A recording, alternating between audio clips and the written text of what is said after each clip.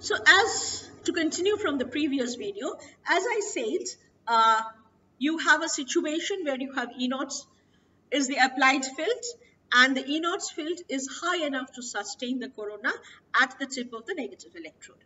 Now, as ionization happens, there is an ES field, which is the space charge field, and the space charge field will increase as more and more ionization takes place.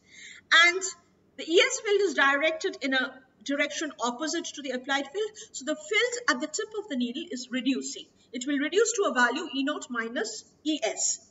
Now, if ES is high enough, you may have a situation where E0 minus ES is less than EC, which is the field required to sustain a corona. So at this point, what happens? There is not sufficient field ahead of the needle, and therefore the corona is extinguished.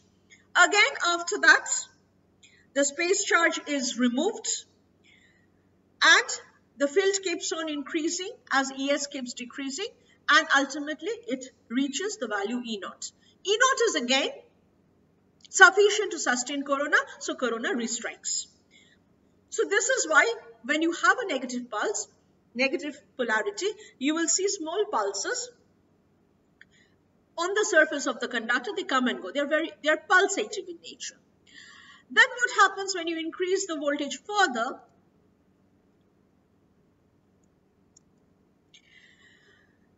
The space charge is still there, and E0 is reduced by quantity ES. But since you have increased E0, E0 is sufficiently larger than ES, so that even when ES is very high, and E0 minus ES is never so low as to go below the critical corona onset voltage. So that means even though there is sufficient ES, E0 is high enough to be able to sustain the corona even in the presence of ES. And that's when you have a stable glow, and you see a continuous, you have continuous pulseless current flowing, and you see a steady glow.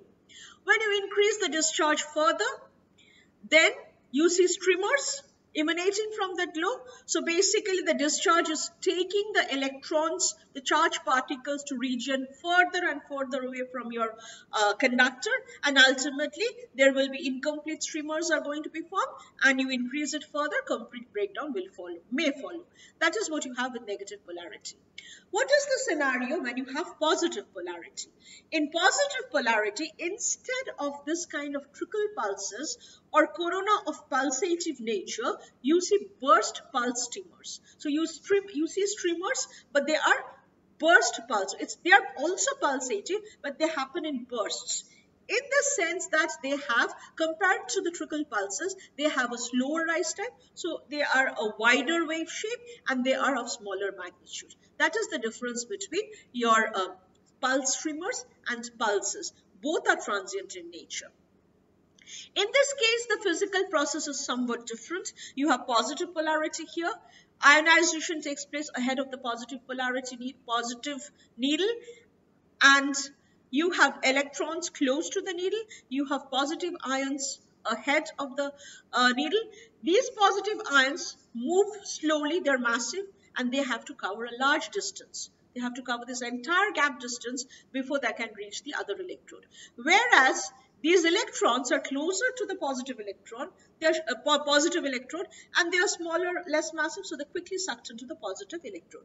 So as a result, when you have this kind of ionization, it will quickly reach a scenario like this here, where the negative electrons have been sucked in, and you really have overwhelmingly a large positive cloud charge, a positively charged cloud ahead of the positive electron.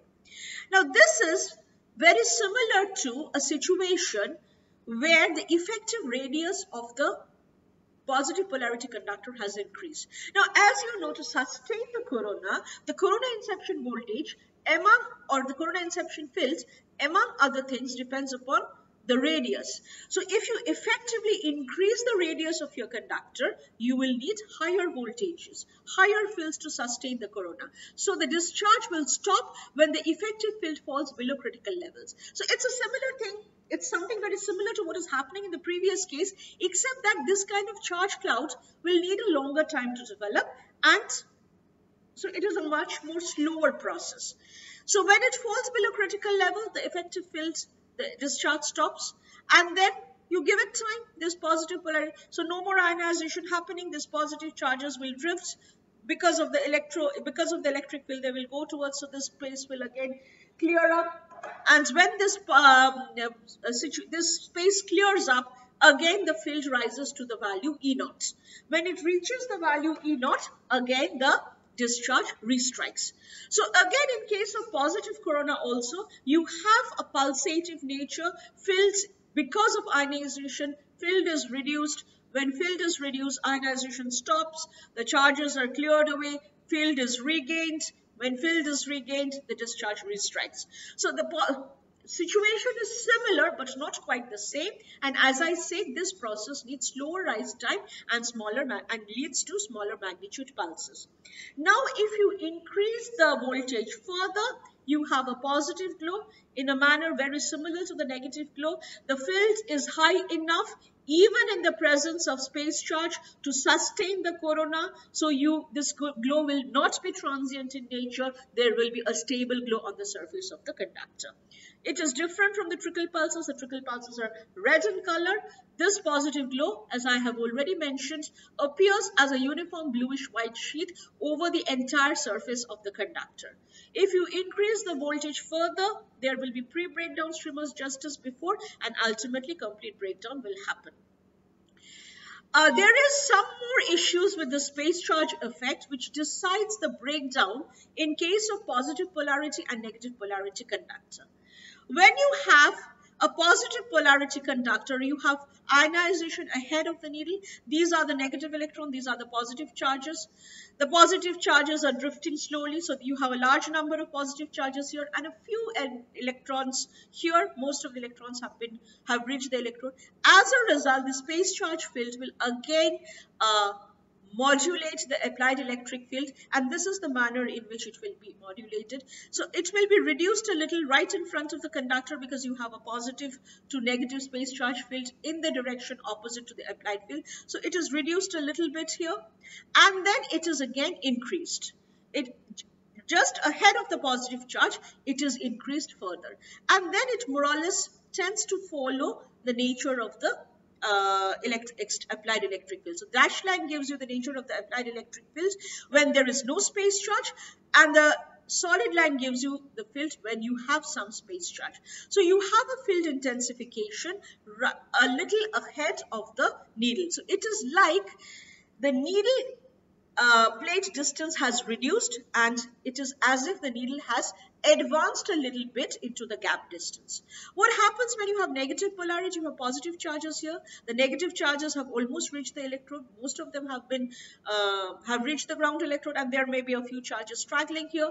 So the field modification in this case is much less. This is the field that you see without space charge. Here you have reduction for quite some distance ahead of the needle and a little bit of intensification right next to the ground electrode. So what you see here is this appears to be more dangerous because you're intensifying the field in such a manner as if your gap distance is reduced and your irregular or needle electrode has kind of advanced towards the other electrode. So therefore, and here you see you have some mitigating factor. The ES is kind of reducing the electric field in the region where the field is highest. Here it is intensified, but here you see the field will be lower. In a non-uniform field, the field will be low towards this electrode. So that's not a problem.